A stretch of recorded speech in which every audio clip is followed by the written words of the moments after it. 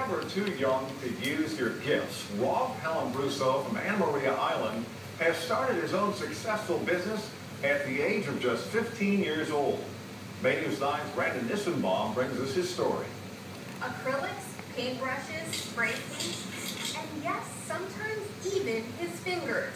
These are the tools Rolf Hellem-Brusso uses to create beautiful and original works of art.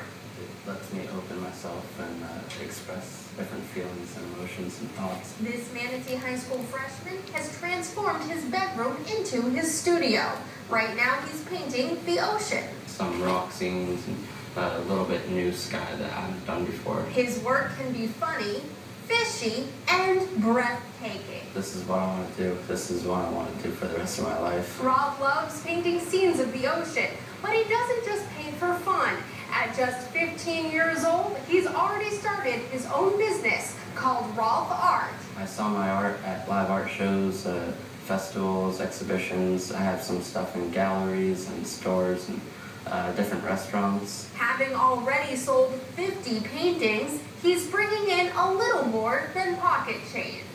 One of those went for around 500 to 700, and but the average painting goes for 150, 200.